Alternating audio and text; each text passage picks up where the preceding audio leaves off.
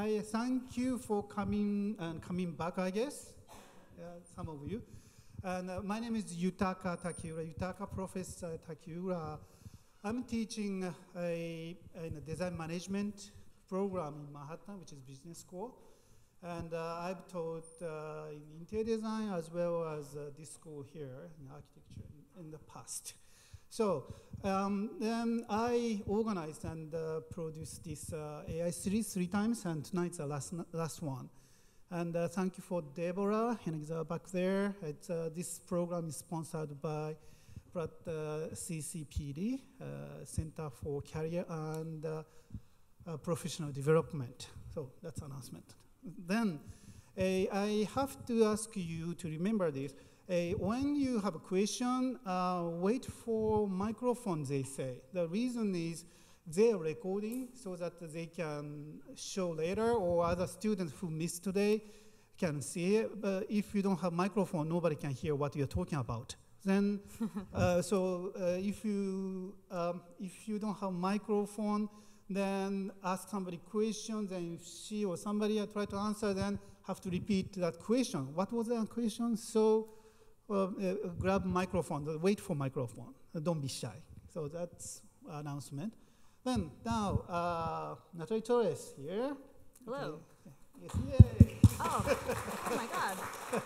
Hello. All right.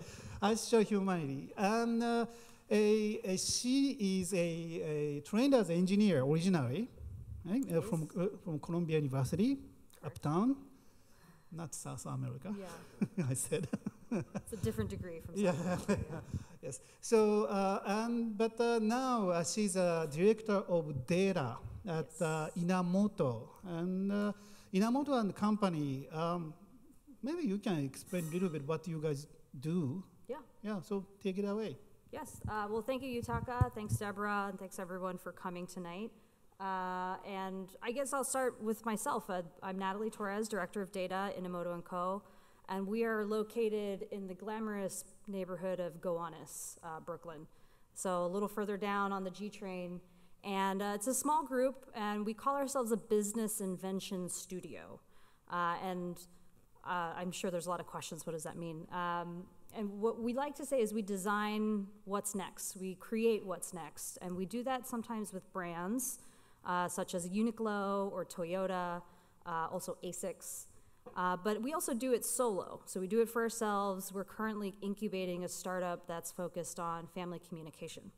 And we do that because we believe in design, data, and technology, both equal disciplines in our company, because to really create something that's user-centric or human-centric, we kind of have to understand it from a diverse set of perspectives. So that's Inamoto & Co. And what I'm here to talk to you about today is artificial humanity. And that's really understanding, like, how is artificial intelligence intersecting our daily lives, and how is it impacting, quite frankly, the human race.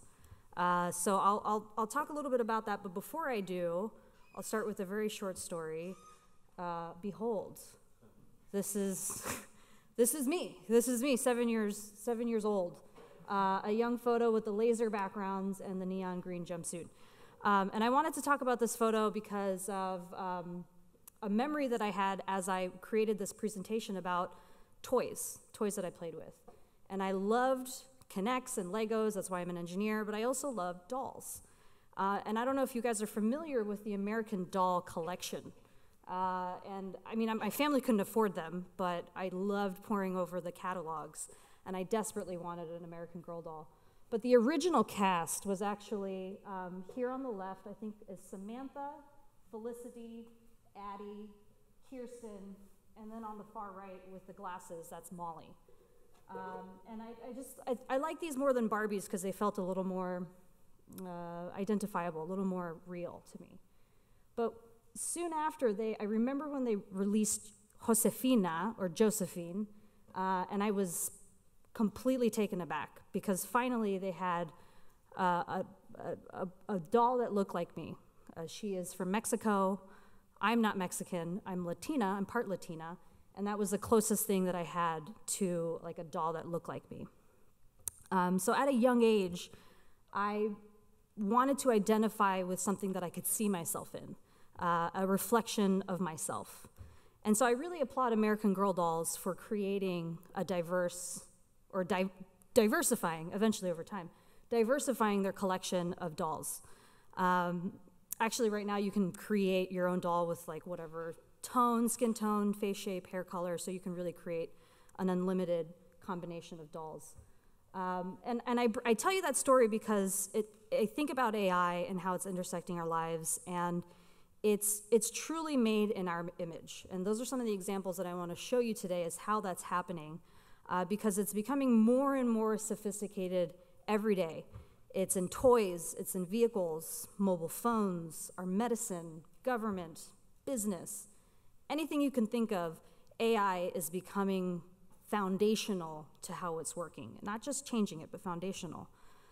So again, I want to walk you through a bunch of examples of how that's happening, and how it's having an impact, both good and bad.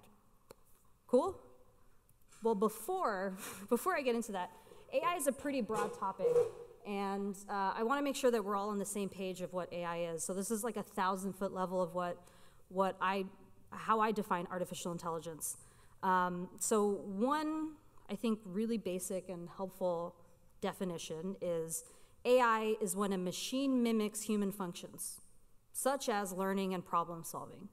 So if we just take the first part of it, human functions, AI has been around for, I guess, a pretty long time. A calculator is something that does a human function, and we've programmed a machine to do that. It was binary, it was early, but it did stuff that I kind of can't do anymore without using a calculator, to be honest. And it's later on with the learning and the problem solving where AI gets really interesting and where we've made a lot of advancements lately. But AI is super broad. This is one construct that helped me understand it a little bit. I thought sitting would be cool, but I'm gonna stand. There's artificial narrow intelligence, artificial general intelligence, and artificial superintelligence. This chart is showing like what we mean by those three types of AIs. If you have on the bottom, it's just kind of like a timeline of advancement, and on the vertical axis is, for lack of a better word, like kind of like an IQ level. And where we're at right now is ANI, artificial narrow intelligence. It's mimicking something like a mouse or a bug. And that sounds like rather dumb, but I think that there are things out there that, like bees, for example, that can create really incredible structures. So quite frankly, what we're making with ANI is super powerful. But when we get to general intelligence is when it's just as smart as a person. So maybe a dumb person, maybe a super smart person. It's just like that range of like human intelligence. And I think where Elon Musk and Stephen Hawking are getting really nervous is eventually we are hoping to create artificial superintelligence. And that is if we tap together all of our brains all over the world and created like a network. And that would be artificial superintelligence. It's something that's just way smarter than us and potentially dangerous, right? But that's not what we're talking about really today. But we're at this spectrum right now. So ANI, artificial intelligence in general, one of the first ways we achieved that was through traditional programming. Maybe you've seen this before, but I found it very helpful to talk about the paradigms of how we create AI. So traditional programming, if anybody's learned Java or whatnot, is you have these inputs, and that's data. You create the program. We create the program, and we kind of plug it into a computer, and out pop the results, right? And that's worked for a very long time, but there are some drawbacks. It's rather brittle. It takes a lot of time. It's not super adaptive. So that's where we started off. But something's happened since programming has been invented that is changing the way we program, and that's data explosion. So this is essentially, over time, how much data is being created year over year. And as you can see, it's like a hockey stick like crazy. An exabyte, let me look at my notes. An exabyte is 1 billion gigabytes, or 1 million terabytes. And in 2020, which is really not that far away, we're gonna be making 45,000 exabytes of data.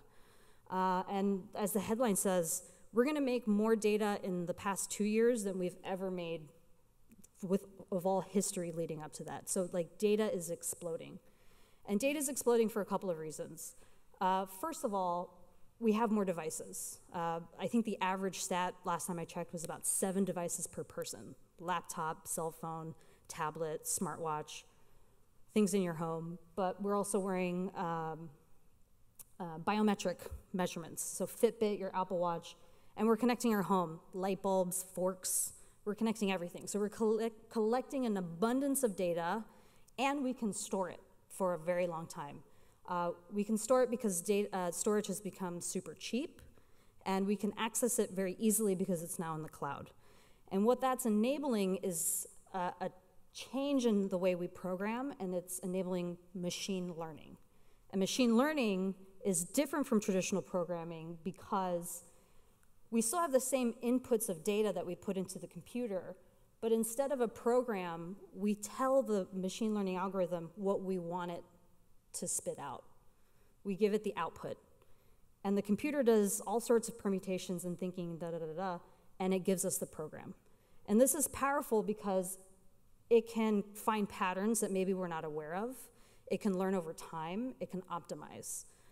So machine learning has been a relatively new advancement that has changed a lot about how we think about artificial intelligence, because it's no longer rules-based that humans are thinking of, but it's now pattern-based that computers are helping come up with those relationships.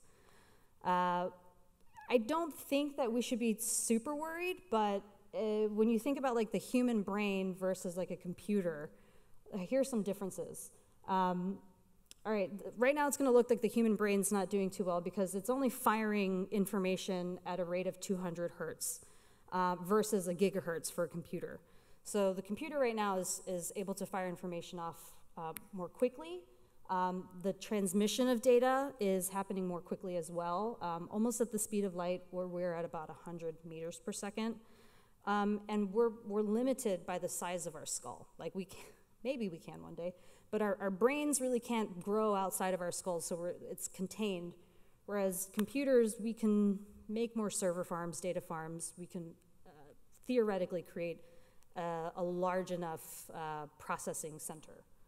But despite all of these advantages that the computer has, right now the largest network that they've been able to create is 10 billion synapses. So that's the equivalent, it's a parameter, so it's equivalent to a human synapse.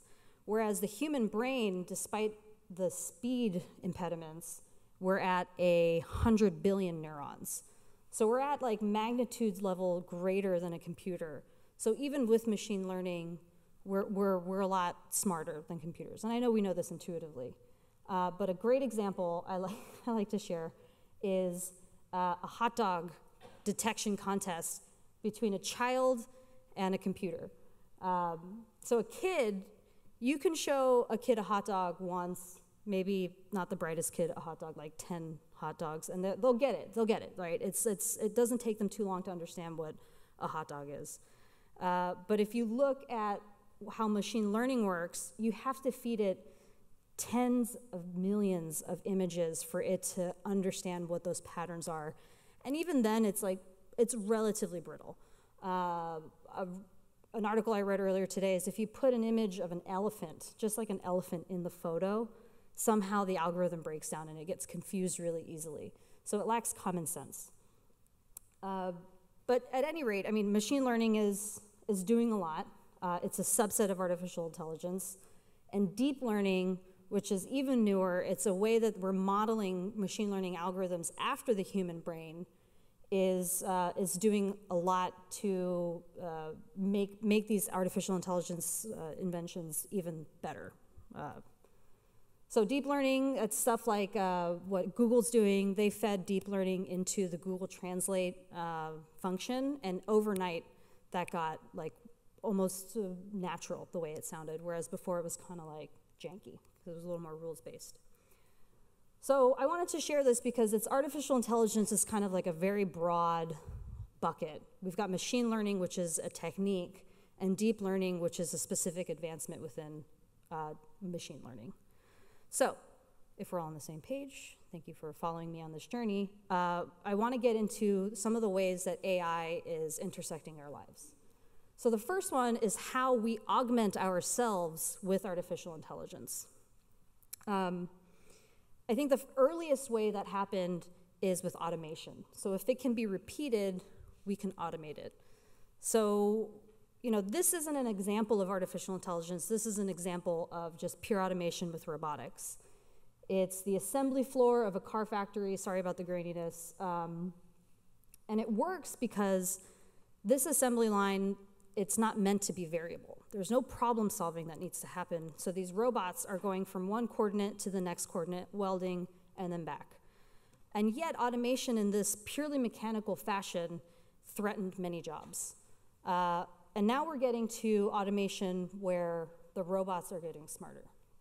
So here's an example, sorry for the vegetarians in the room. This is an example of butchering lambs in New Zealand. It's a company called Scott Technology. And butchers have to implement a lot of problem solving when it comes to bone structure and how joints fit together so that they can create a quality cut of meat, essentially. So what this system does is it x-rays the lamb. It identifies where the bones are, and it comes up with an approach for how it's going to butcher that piece of meat. And not only is it using that sort of computer vision and deduction and problem solving, but it's learning over time based on how well it's doing that. So now there's a bit of a more threat to the employment line, but now you're getting a lot of repeatability, quality control. It could be cleaner. You can save, you can control for hygienic environment. Maybe you guys have heard of Amazon Go, which is a new grocery store concept that Amazon's creating. Essentially, anybody can walk in. It's supposed to be a cashier-less store. You walk in, you tap in your phone, pick up whatever you want, put it in your bag, and just walk out. You don't pay at a cashier. Through computer vision, so being able to technically watch you everywhere you go, sensor networks throughout the store, as well as more learning algorithms, machine learning algorithms, it can understand what each customer is picking up and putting in their bag, even putting back on the shelves that they don't want, and then automatically charging them for that. So this is really cool. I thought this was very exciting. But one of the first headlines that followed this announcement was 2.3 million jobs affected, potentially affected by this new technology. Cashiers, not even just in grocery stores, but in retail locations across the world are threatened by this. And just recently in the New York Times, they talked about how Amazon is deploying Alexas in hotels to replace concierge. And the concierge, the hospitality staff, they're unionizing to protect themselves against the advancement, but not from a Luddite point of view. They're not trying to reject technology, but they just want to be part of the discussion with management about how it's going to affect their job. So, when we employ artificial intelligence to help augment the human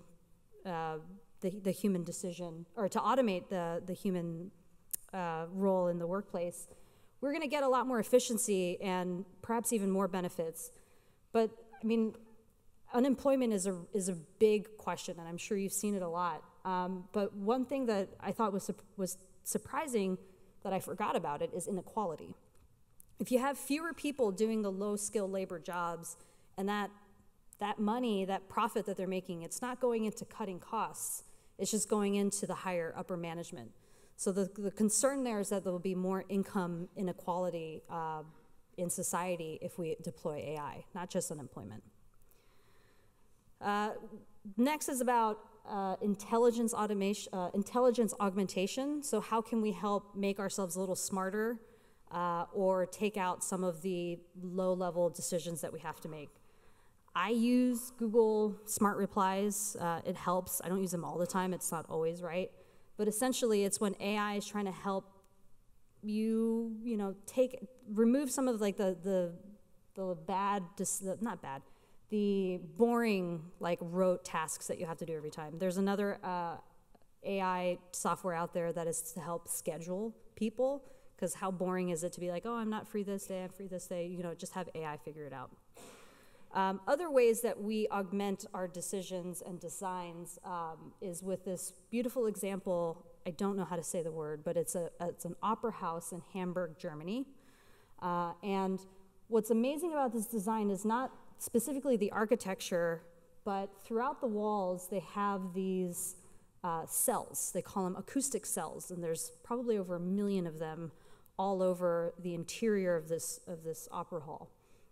And the acoustic engineer that designed this developed an algorithm that he told the algorithm, this is the type of sound dampening that I want, this is the type of sound amplification that I want, and this is the architecture of the space. And the algorithm just plowed through a bunch of calculations, a lot of permutations, and then spat out this beautiful organic-looking design that makes for the perfect listening experience inside this music hall.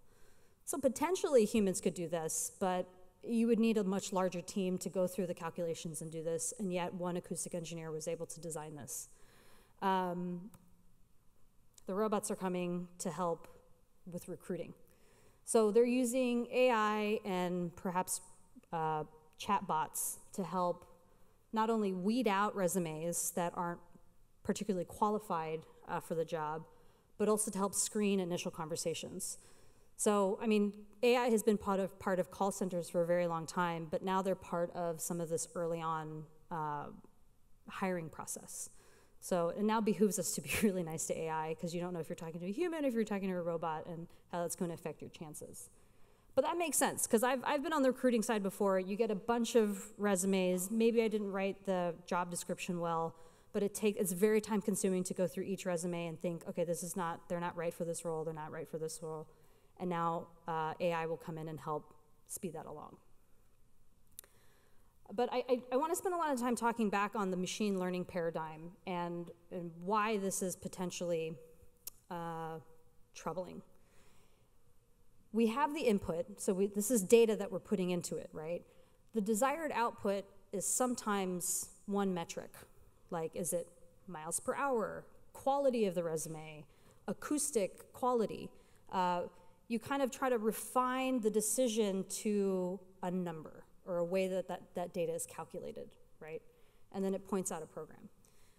Now on the surface, this doesn't seem like that big of a problem, but as somebody who's in data, numbers can really obfuscate a lot of the story, and numbers can very easily be manipulated. This was an article that I read. It has nothing to do with AI, but it does talk about the importance of quantifying success. So the bottom line is the official unemployment rate, how it's officially calculated by governments. And the top line is how you could calculate it another way. And this is important because the unemployment rate is an important gauge on the health of our economy. And right now, based on this data with the gray line, our economy is doing good, because that employment number is kind of like sub 5.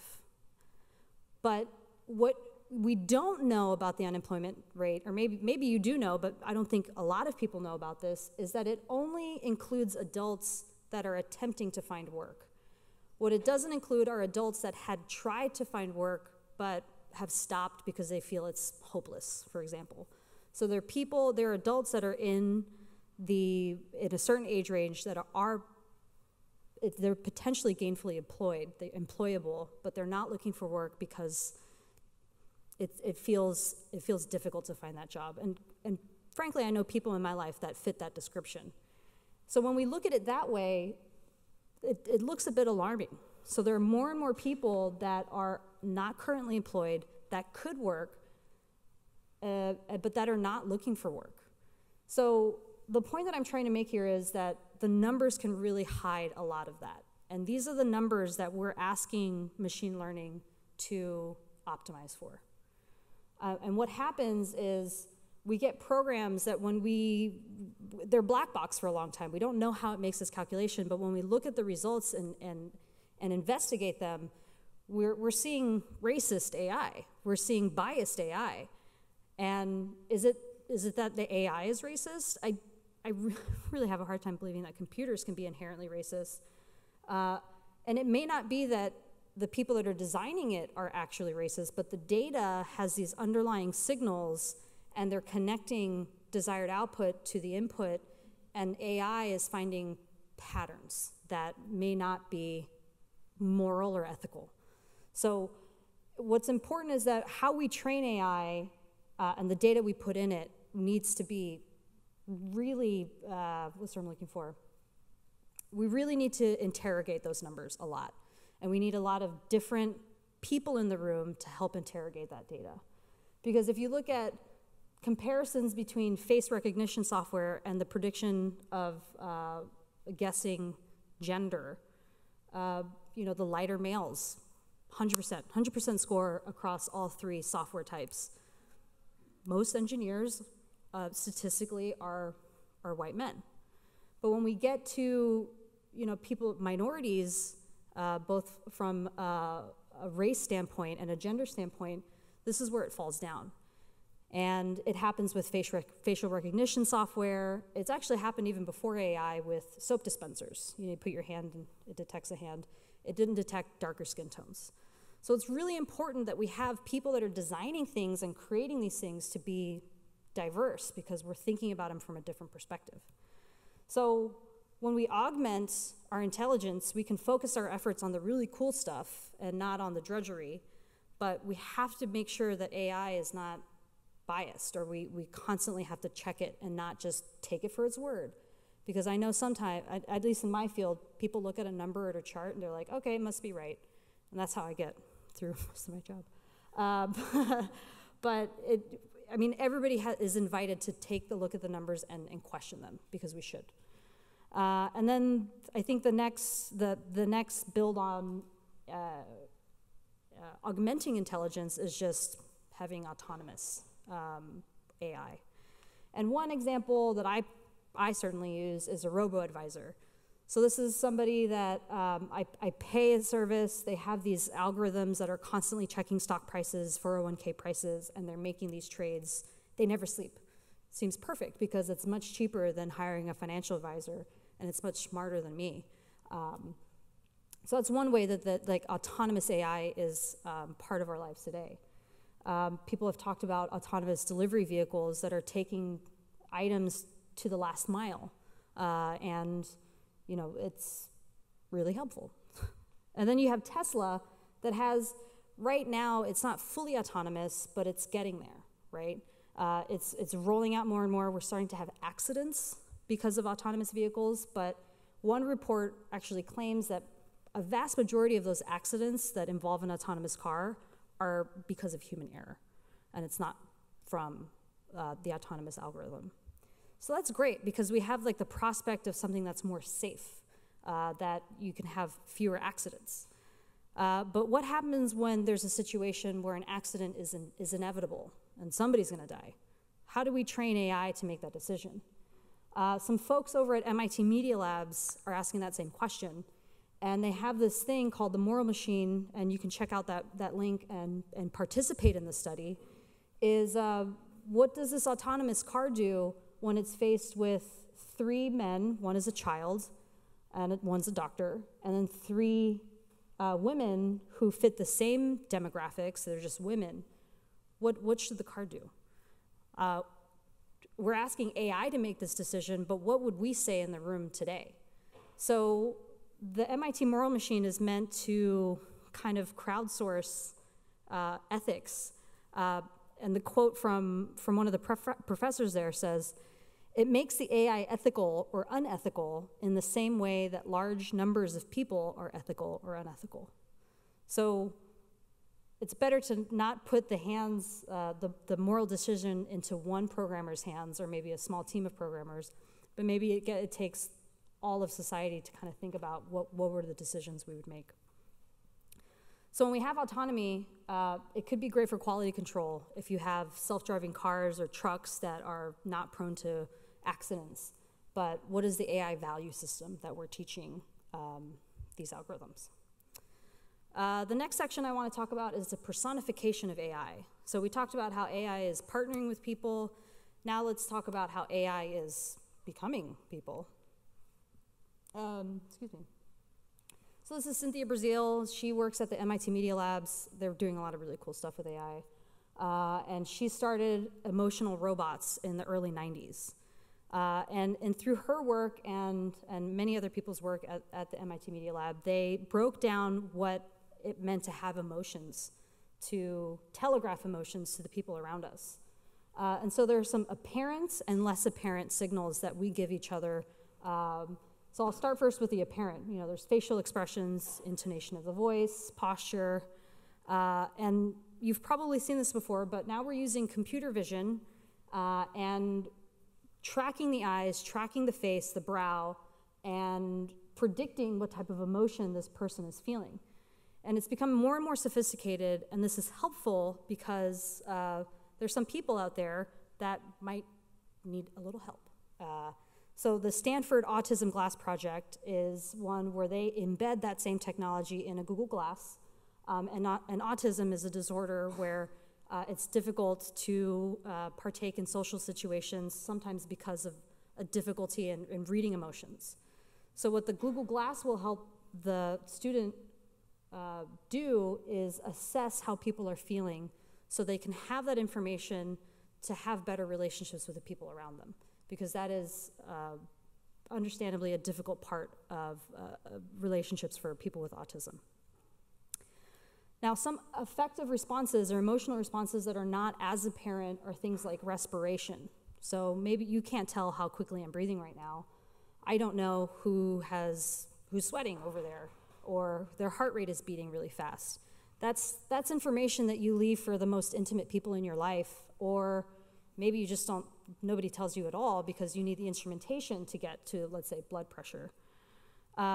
This video, and it is a video, is of a guy. He's just sitting, I think he blinks to show that, yep, there he is, that it's a video. And through, again, computer vision and machine learning, what they've discovered is that every time your heart beats, your head actually kind of wobbles a little bit. It's very imperceptible, but they're accentuating that movement and they're tying it perfectly to a heart rate, right? Now you can see I can see how fast your heart's beating. Why do I need to know this information?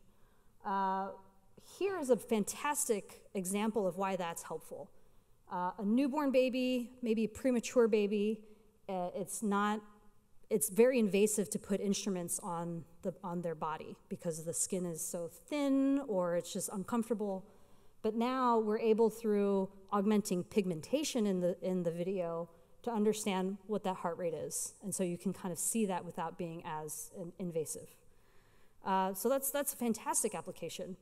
But somewhere in some company, I don't know the name, but it's been rumored that a company in China can detect when you're lying just through video.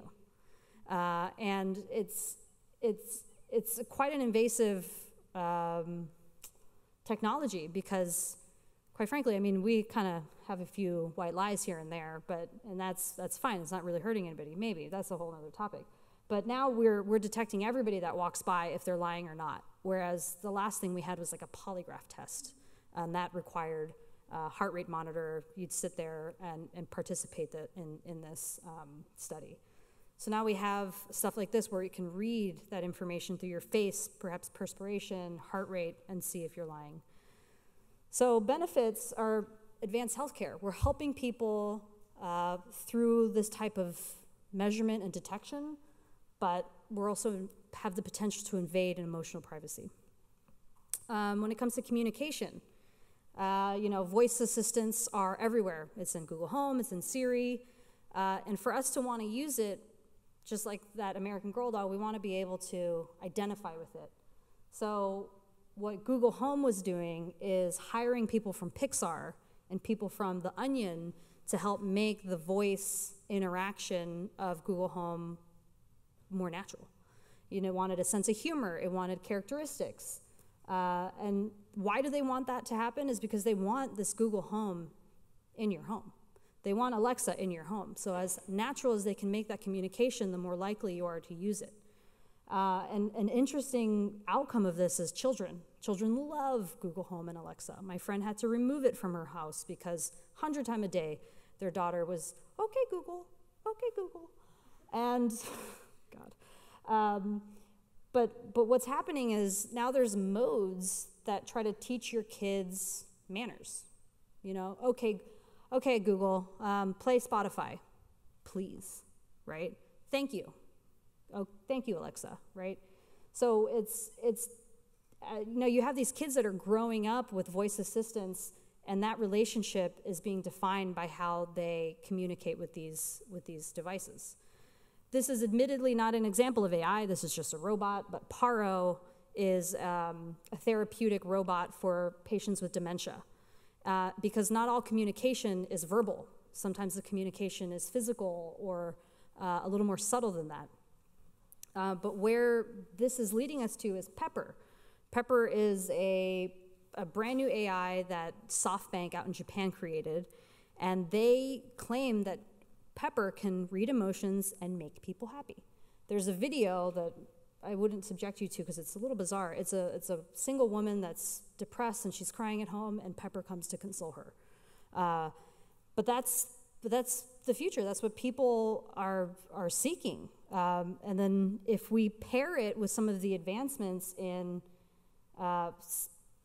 creating robots, Hiroshi Ishiguro has been doing a lot with making robots more lifelike. So lifelike, in fact, that the first time I saw this, I thought the first half of that was actually him. So when we're pairing these emotional robots in these emotional AI with robots, and we're creating like this whole new thing to interact with that has unlimited resources technically. It can always read your emotions perfectly. What does that mean for human relationships, So it has the power to strengthen connection or potentially undermine human relationships. And then really quick, what it also means to be human, I think, is to be able to create art. So this is a painting that was created by 3 engineers, and it is the first painting that will be sold at Christie's, and it's estimated to be auctioned off for $10,000 later next month, actually. And they were able to do this by pumping about 15,000 portraits of classical paintings over the past 6 centuries, and they created this. Looks pretty good, better than what I can do. Little exercise is, here are 2 haikus. One is written by a human and one is written by a robot. So I'll read them off, and I'm gonna get a show of hands to see who thinks which is which. A little boy sings on a terrace, eyes aglow, ridge spills upward. Or, this event's despairingly beautiful existence, to whom does it matter? Who thinks the left one is AI? Oh, raise your hands. Okay, and who thinks the right one is AI? Oh, you guys are good. I thought I picked a hard one, but you guys are good. But it's creating poetry, it's creating prose. AI is already being used to create really boring reports like stock prices, or it's being used by ESPN to talk about games. Maybe less boring for me. But it's creating stuff that we might not be able to detect, or the lines between detection are becoming really blurry. And I'm sure many of you guys have seen this, but deepfakes. I'm just gonna play this. There's no sound, but let's just watch.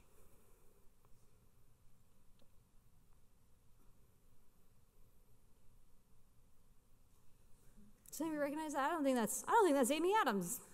That's totally weird. It's Nick Cage.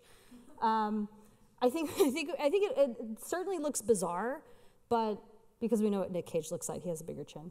But it's, I think, seamless in the way that they've mapped on his face to Amy Adams' face. And this is created just by having sufficient source images of Nick Cage in different face angles and lights, and they just map it right on top of Amy Adams.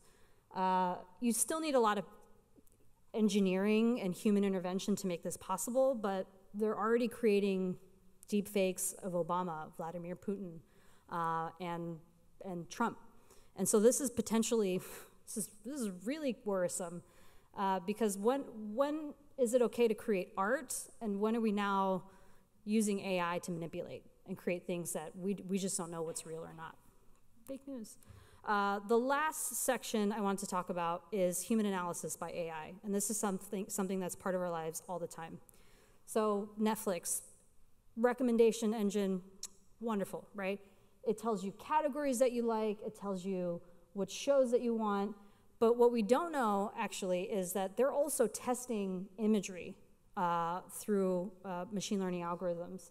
So if I'm more of a romantic, then I might like the one with, I forget all of their names, but I watched both seasons, with the two in the bottom. But if you're more into horror, you might be into the bloody picture or the ones where he's opening the door.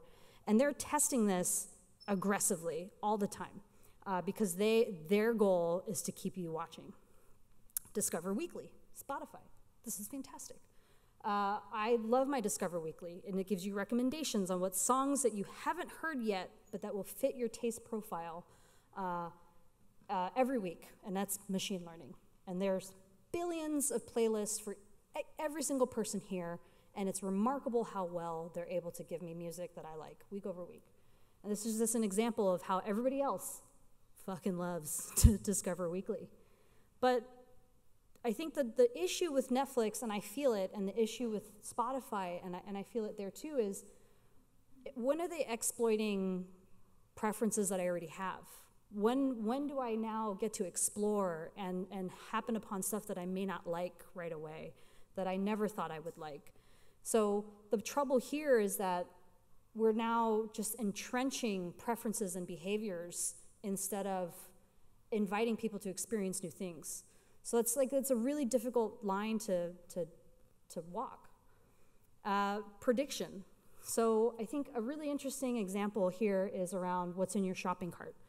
I know when I'm like shopping, I don't want people to look into my cart because it telegraphs what type of person I am. If I like organic, if I don't like organic, or if I like sweets, or if I'm into this or this and this, it tells a lot about me. But what happens on the back end is that in America, and definitely all over the States, but definitely in America, there are data brokers. So they're connecting your shopping list at a grocery store with, let's say, what you bought over here, and it's being sold to an insurance company. And that's exactly what happened with one insurance company, where they were able to predict which households would not make claims as much as other households, and it was based off of one item in the food cart. Anybody guess what it is? Awesome. It is fennel. What the hell is fennel? This is fennel. And nobody buys fennel. No like regular Joe Schmo buys fennel. When you're like a serious cook and you care about what you're making and you're investing in like some fancy recipe, you're gonna buy fennel. So it's like the penetration, the incidence rate of buying fennel is low, and it correlated very highly with people that were responsible with their homes. So these are like these weird correlations that we're getting in these signals that we're sending through really different parts of our lives. I mean, this happens with Facebook, right? You know, okay, so I like CNN and news, and that's happening, but Facebook is able to infer a lot about us through the things that we like and the things that we do. Everybody, I invite you to go into your Facebook and go into your preferences, your settings, and look at how they categorize you. I mean, some of this stuff is, sure, like how hard is it for them to categorize you into I use Wi-Fi, or I'm an early adopter, or I like liberal politics. But just like the fennel example, you know, one thing about, like, I use Apple iOS actually telegraphs a lot about who I am, and they can make many predictions about what type of content I want and what I'm likely to do. The quizzes that Cambridge Analytica was mining was about, like, Harry Potter, for Christ's sakes. And yet Cambridge Analytica peeked deep into our minds. Like, thank you, Facebook. And I love this image because Facebook pried open what was inside of our minds and exposed our vulnerabilities to Cambridge Analytica. And they were able to, I don't know, persuade us into political leanings and I think exploit us. But the situation between Facebook and Cambridge Analytica, that was an agreed upon data sharing. Whereas, you know, data breaches are happening, this is starting from 2013, this is happening for over a decade, where our data is out in the open and we don't know who's using it or why. I think one of the final examples that I want to use is with, in China, is between Alibaba and WeChat. You know, you've got Jack Ma, Tony Ma. It's more than just Amazon for us. It's like a whole ecosystem of mobile tools and apps that connect and measure a normal person's activity through life. So through Alipay and WeChat, they make up 92% of mobile payments. It's fucking everybody. And what's happening is Alibaba is creating a social credit system called Zima Credit or Sesame Credit. And it is essentially credit that influences everything from, you know, what apartments we can be approved for, but then also things like how I leave a deposit for like a city bike, for example. So I encourage you to read this fascinating article in Wired about this because we're scoring each other. This is the episode of Black Mirror where we're all 5 stars, but it's happening in real life because all that data is already connected and lives in one place. And admittedly, I think you know where I'm going with this, like surveillance, people are watching us. In that Wired article, they talk about how the government now has connection to Zima Credit, and people that are blacklisted because they're journalists that are saying unpopular things, their credit is plummeting, and their standing in society is affected. So those are my examples. I know I'm running out of time, but what I want to talk about is AI is a reflection of us, right? Fei-Fei Li, she's brilliant. She works at Stanford. She's also a chief scientist at Google Cloud, and she also founded a thing called AI for All, and I'll get to that in a second. She said fascinating things about AI and humanity. And I'm just going to read this to you guys. It's, do not be misled by the name artificial intelligence. There is nothing artificial about it. AI is made by humans, intended to behave like humans, and ultimately to impact human lives and human society. So that's a reason why she made this group called AI for All. And this is on their website, and I love it. It's because AI will change the world, and who will change AI? And we need to have more diverse people that work on AI, not just ethnicities and minority status, but like socioeconomic backgrounds, designers, architects, philosophers, anthropologists. It's not just a game for statisticians or computer scientists or technologists. Because it's infiltrating all of our lives, it needs to reflect all of us. Because no technology is more reflective of its creators than AI. And I love this image. It's a mirror. It's us. We're looking into AI and we're seeing ourselves. Because as we create AI, we're learning more about what it means to be human and how we are human. So thank you very much.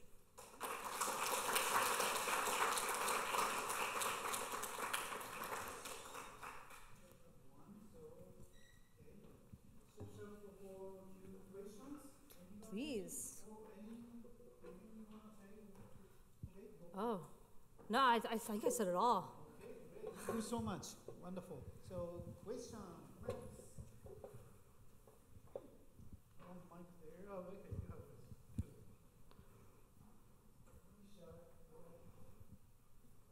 Hi. So I'm not sure if you're aware of the Senate hearings that were happening today about data privacy and all. No, I was not, but yes, very, very good topic. In terms of, do you have any thoughts on how we legislate for how we handle data? I don't think I have a lot of great recommendations, but Europe is already doing stuff. You know, the GDPR was like a huge piece of legislation that passed, and countries like South Korea are also adopting data rights. I know a friend of mine who's an experienced designer, she tried to come up with like a data bill of rights. And it really is like, we should own our data, right? And we should have the control over when it's use and when we can delete it and how it's used and know why it's being used and who it's being shared with. Right now, the best we have in marketing is please check this box if you are willing to share your data with third-party marketing affiliates. And that's not enough because it's like terms and conditions. Nobody reads it. So I believe that we can take a page out of Europe's book and see how a version of GDPR works for us. So thanks for bringing that to my attention. I'm going to read about that. That Brett Kavanaugh stuff is on top of my mind, though.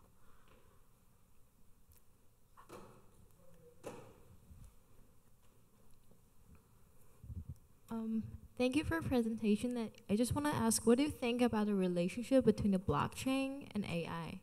Because like the blockchain is sort of like more responsible for the data security. Do you think it's possible to integrate both AI and blockchain to like one platform that can secure our data like in the future?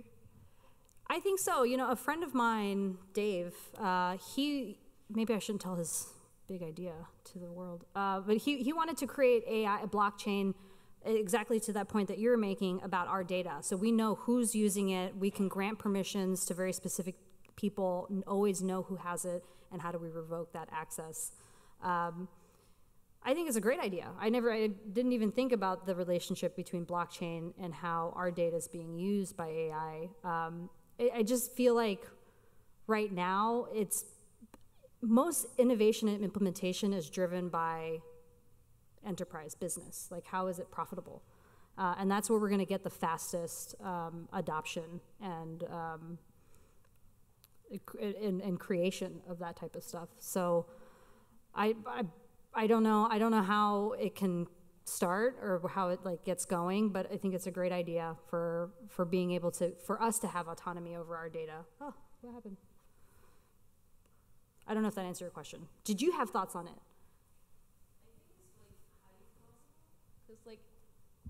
I think it's highly possible because like currently like anyone can get access to those data that's being stored by those companies, but like in the future if those data being stored in another platform, like I think like a lot of people is trying to achieve this like in the future. Yeah, it's a great idea because, you know, it might help with data breaches, right? And for people that are not super aware of blockchain is, I'm not an expert, but this is like my one sentence description, is it's a public ledger. So it's like, it's basically a log that's available to anybody, and any sort of transaction is written in stone that can never be changed ever. And it's identifiable back to one person. Maybe not like, hey, you, Alan Walker Hodkin, but you know, you number 1, 2, 3, 4, 5, right? So that's creating a lot more accountability for what's happening over time. Anyway, question up in the front. Thank you. So I had kind of a two-part question. So you kind of touched on AI and creativity, where you have the AI doing poems. I've even seen like podcasts that basically an AI will write your own podcast for you with every episode evolving.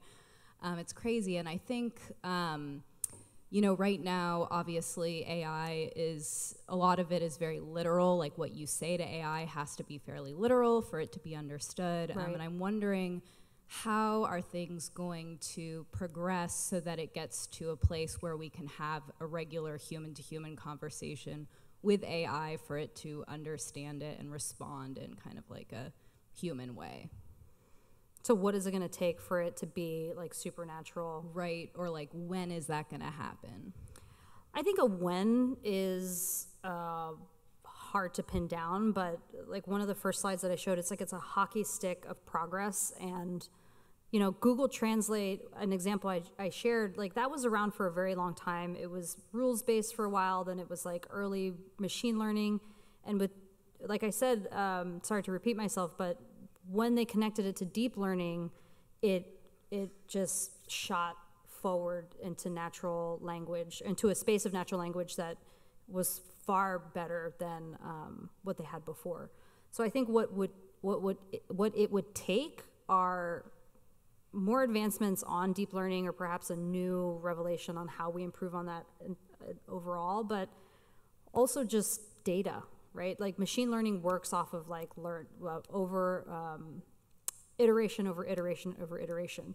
So being able to talk to it and give it something to optimize from is what'll get it to like a natural state.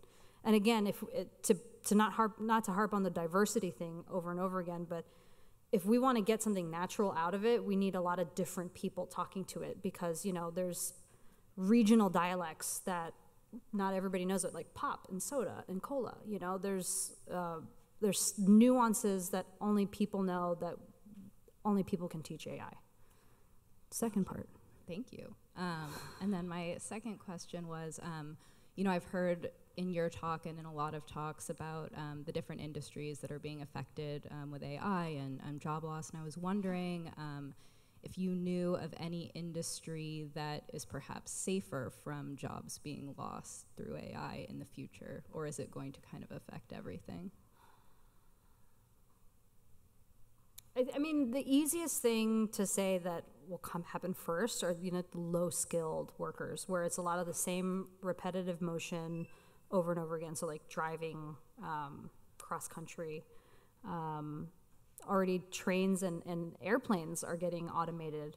But it's coming after our white-collar jobs too, when it comes to like analyzing data and reporting back, as I mentioned earlier.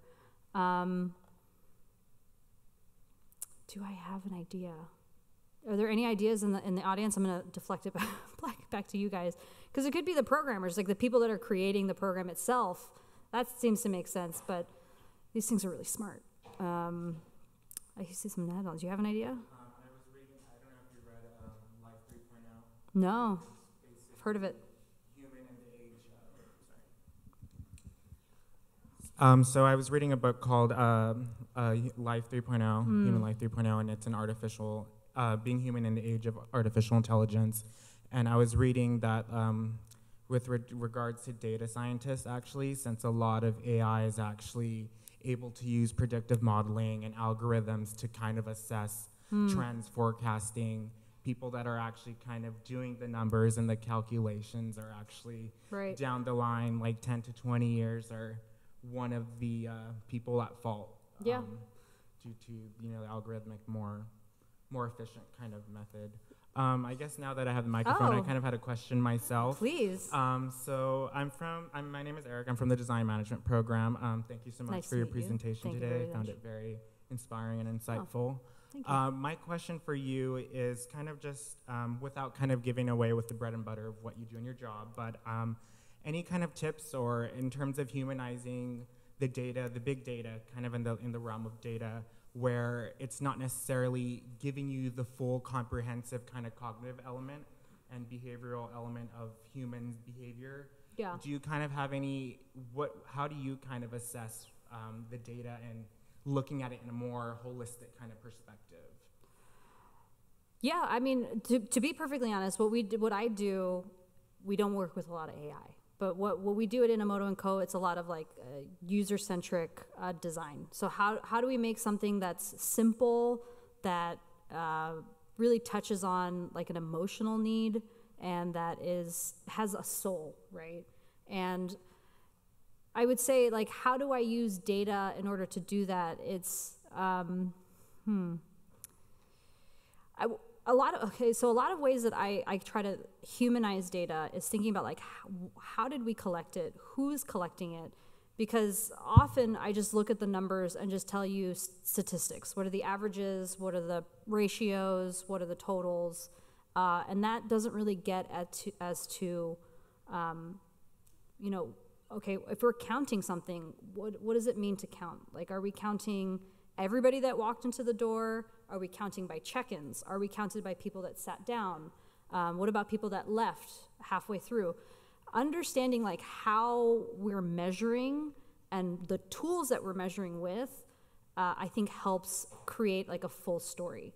So that's why, you know, when I used that example earlier, it's about like the calculations that we make and why we're making them. That is helping us understand like who's making a decision and why did they collected the data in that way, because not always the people that are collecting the data are the ones that are analyzing it. Does that help? Does that answer your question? Yes, Okay. thank you. That was a great question. They were all very good. That was really good. Hi. Hello. So you were talking about AI bias that can come about from data, and how many diversity amongst different people need to input. How do biases tend to come, like in people, tend to come from historical points of view and Yeah. are built, especially in North America, and so how do you teach AI what bias is? Fantastic question, because bias is completely loaded, and often I would argue that we don't even know that we're biased. Like it's not a conscious thing, because I think to your point, it's like institutionalized. I come back to the point that I made at the very end. It's the way we teach AI and the problems that we're encountering AI. It's not an AI problem, actually. It's an us problem. And so in order to teach AI to overcome those biases, we have to think about like how are we biased in our lives. So I hope it's not like a half-assed answer, but it's like if we're teaching it to be like us, and we're like, oh my God, where's all this bias coming from? Is it me? It is us, right? And so we need to think about like the data that we're collecting, like how is it inherently biased, or what are the markers that it's biased? It's about like the data collection, the instruments that we use. Are we measuring the same ways in all areas? But also why it's so important to have diversity on also the programming team, because these facial recognition softwares, they didn't put in pictures of white people because they wanted it to be racist, because it's the data they had around and they didn't think to be diverse about it, right? It was a really bad accident, I think. So that's why it's important for it to have not even just people of color or gender representation, but like I said before, like a single mother that's a programmer will have a completely different viewpoint on life than somebody who's a grandparent that's lived through like the 50s, right? So having diverse backgrounds and understanding the institutionalization of like how they're thinking is going to help, I think, deprogram bias. Does that help? I don't know. Is it more questions, please? I get what you're saying, but it's also really hard to think about who's going to get onto the programming team, and who knows that inherently they have biases, and the data that's collected, say it's about giving certain people loans. Well, inherently some people will have lower credit scores, maybe due to things that are not collected into data per se. So it's really kind of mind-boggling, like how we're going to get diversity and kind of control that bias. If I'm understanding what you're saying, it almost feels overwhelming to like kind of go back and to think like, okay, well, how are we going to get a diverse programming team? Fei-Fei Li is trying to do that with AI for All and encouraging more people to get into programming. But I think to your point, it's just like, but it's already systematic in the way that we've been collecting data for such a long time, and it's now based on like societal dynamics that have been in place for generations. Yeah, I get it. To me, it feels very overwhelming. Like it's almost like a put more people on the programming team. Like, yeah, sure, okay, but it's a lot more than that. But I think until we start having more voices at the table that can talk about how we then take it back a step again and back a step again, like we got to start somewhere. So I totally get what you're saying, though, if that's, yeah. Doesn't have to be a question, just could be a comment, disagreement.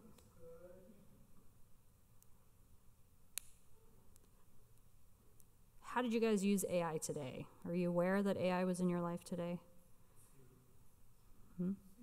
Siri? You use Siri? I like-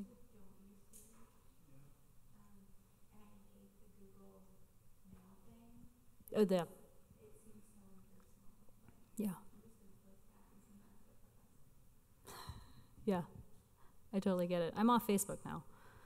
It's just like after that, I mean, Cambridge Analytica was like the cherry on top, but it's like, it's weird. I'm a data director, and I'm shying away from data and trying to get a little more unplugged, but maybe it's blockchain. Maybe we need blockchain. Do you use Google Map? I use Google Maps all the time, and that's AI up the wazoo. What do they get out of us? Google Map. I don't know where I go. I mean, stuff that they've reflected back to us is they're integrating it back into maps, right? So it's traffic for specific retail locations. When is it the busiest? When is it not the busiest? How does that change from day to day during the week? So they are using it to help inform our decisions, but our cell phones, for example, Verizon and Sprint and AT&T, they are privy to very personal information. How many calls we're making them, how many calls we're making, who we're making it to, if we're on the network, what websites are we on, where are we going, all of that stuff. And they're selling that data. Like not only do they have your also mailing address, sometimes you need a credit check and your social security's on there, and I effing pay them every month for this service. They are monetizing that data again and selling it to other data brokers. So that's like the dark side of how using a product and generating data that we're not even aware of is being used, perhaps, I don't want to say against us, but they're exploiting our data. So everybody go into your preferences and opt out of that right away. Uber. They are collecting where I go. 100% they're collecting where we go, and I don't think that they've monetized it for like they haven't monetized it for ads, but they're using that information, I think mostly against drivers. I don't know the full story, and if anybody has more examples, that'd be great. But they're monetizing it, they're using it against drivers in terms of how well they're driving. So the accelerometer on their car, if they're braking a lot or they're switching lanes a lot, they might be docked. So they have all of that information about not just where you're going, but how well you are driving. And that feels really intrusive. I think there was a question back here. I'm 4.7. What happened? You have what? 4.7. You have a 4.7? Yeah, what happened? I thought I'm perfect. You thought, I know, I was at like a 4.8 and people were like, good job. And 2 rides later, I'm down. So yeah, I don't know. It's like that Black Mirror episode all over again. Hi. Hey, my name is Jun. Hi. I'm from Comedy Grad School. So I really enjoyed your speech. You talked about machine learning. It's basically input plus human gives a desired result, and then machine will figure out kind of like a program to figure out a problem for us. Right. So I'm thinking about, you're talking about like in 20 or in like 100 years, after all the machine really into deep learning, they figure out all human works. And then I think my question is, so right now, robots or machines or AI, it's really good at figuring out our efficiency, improves our lives a lot. But however you talk about when AI creating art, that's not about efficiency at all. Mm-hmm. I think art, I think a lot of people talk about art or design, it's more like a human emotion, that's how we express. But however, machine does not have an emotion and they don't need to express. Right. So since then, what's the reason of machine making art? At the same time, I'm also curious, after 100 years, after if the prediction was right, how about, because we cannot give machine the result, like desirable results. For example, what if we start questioning what's the purpose of existence of a human being? Can AI actually figure it out? That's like, what do you think about it? The meaning of life. Well, the question I think about all the time. I haven't gotten any closer. Really fascinating topics that you bring up, June. Thanks for coming tonight. Right now it's creating art because we're telling it to create art, right? So if we have like an autonomous robot that has the choice to create art, that's something else. Like I would wonder why it's doing that, but like that movie WALL-E it is its directive to create art right now. But you also touch upon emotion, and the examples that I showed are how it is reading our emotion and how it may be mimicking emotion, but it is not having emotion. And should we ever give it an opportunity to have its own emotion? I gave a similar talk last year, and actually our ability to make decisions is only enhanced through emotion. So it's not a purely rational exercise. An AI, I think, is purely rational. As humans, we make the best decisions when we can input emotional data, essentially. So from a purely, what's the I'm looking for? From just like a purely effectiveness standpoint, we might want to give robots or AI emotion so it can make better decisions. So the example I used last year was Mars rover, the little robot that goes along the surface of Mars. If we teach it fear and curiosity, it might be able to explore its surroundings a little more differently, right? Like it knows that this type of heat or this type of sensation actually causes damage to its infrastructure, so I'm going to stay away from that. I'm afraid of that now. But one thing I think about is, like, at what point does AI have consciousness? Like, what is consciousness? Meaning of life? By having an emotional state, does that mean it's sentient? Is it alive? I don't know. I don't think necessarily, but is it when it's self-aware that it's doing stuff? Again, right now we're at a narrow intelligence where it's specifically being asked to do one thing: create art, be efficient, make deep fakes. When it begins to learn for the sake of learning and not learn how to do its task better, is I think what we're going to have to confront these questions a little more seriously. So at what point do we give AI rights? Alexa, for example, she's being treated like garbage by kids. Please and thank you, Alexa, but if we put them into robots, I mean, there's many movies that talk about this, about androids, Blade Runner, for example. Like, at what point do they have a right to live? So I don't know, but it's something to ponder on. Time, I guess, right? Then, Yep. Before the end, question? Good. I started the first night, and your talk tonight kind of well linked. Thank you very much. And before we go, I just one comment. Listening to you guys, it's amazing comments. Thank you very much for questions. And I learned a lot from you guys too, and especially bias and future of humanity. Then when ASI comes in, which means AI starts to make decisions by themselves, which we cannot change anymore, and then which is probably 20 to 25 years from now, not too far. So probably you're gonna see it, and then how are we gonna survive? That's I'm thinking, and I don't know. It's not about putting different people. It's maybe we have to think more like dynamic action to make it right.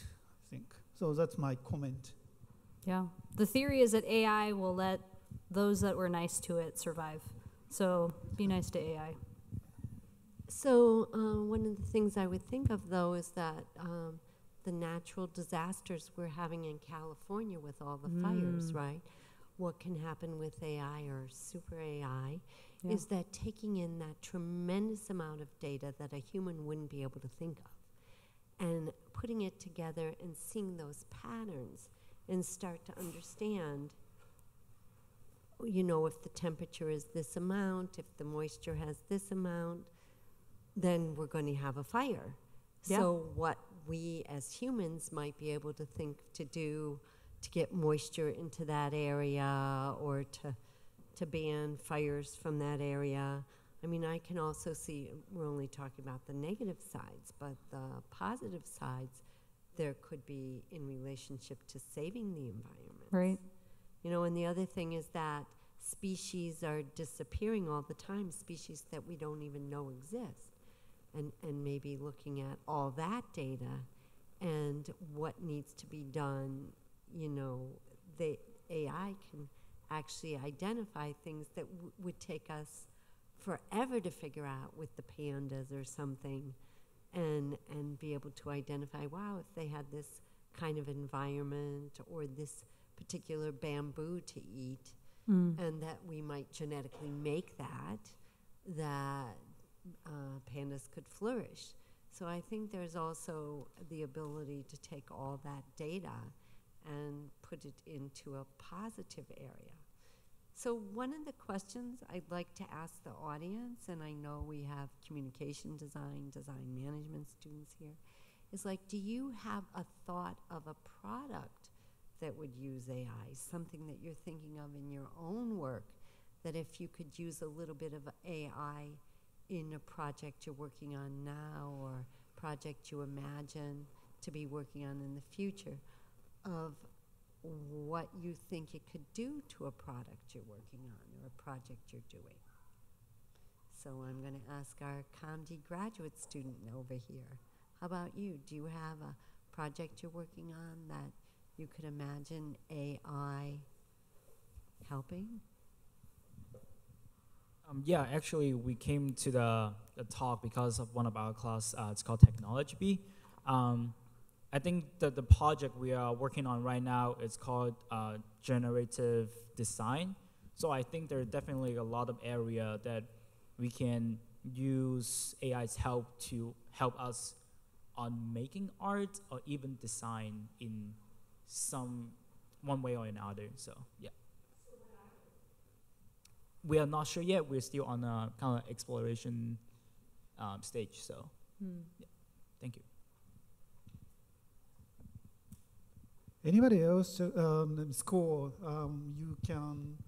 somebody who can think about your project, whatever, interior design, architecture, anything. Can you think about AI involvement? Not just parametrics, but beyond.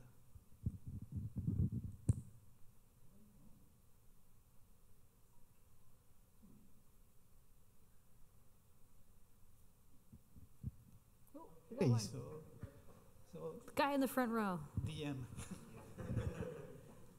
So we're looking into integrating predictive analytics and using AI and big data to kind of better communicate and enhance and create meaningful engagements with users, whether that be from a brand perspective or social media. I mean, that's already kind of existent now if you kind of see segmented sponsored ads on your Instagram. Yeah. But we're looking at how to use artificial intelligence to kind of navigate more enhanced, meaningful engagements with consumers and brands. Yeah, I think it's a great application. You get a lot of data, a lot of people using it. Yeah, for sure. I just have a comment related to that, understanding consumers. I was kind of interested in how the whole idea of empathy and emotions. So I was thinking of if it comes to the time where people have like an AI that's like super intelligent in interpreting human emotions, I just feel like that's pretty cool because like even for us as people, like people have different personalities and characters, and we interpret emotions very differently. So I feel like for AI to do that, it's gonna be like just so cool. Like it's gonna have a huge database to understand like basically everyone and everyone's personality. Yeah. I just think that's a pretty cool idea. Yeah, there's this research tool that we used once, but one of the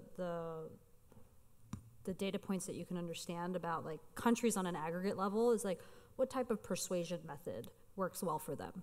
Is it talking about like the scientific numbers or like the technological features, or is it more emotional and like talking about like this is the best thing that you're gonna get? So 100% like the way that we react to information is unique and it's very personal, and understanding where we're coming from is gonna help kind of land that message really well.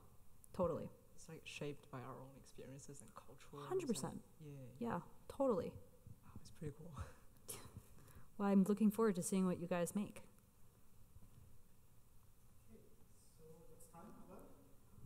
Oh.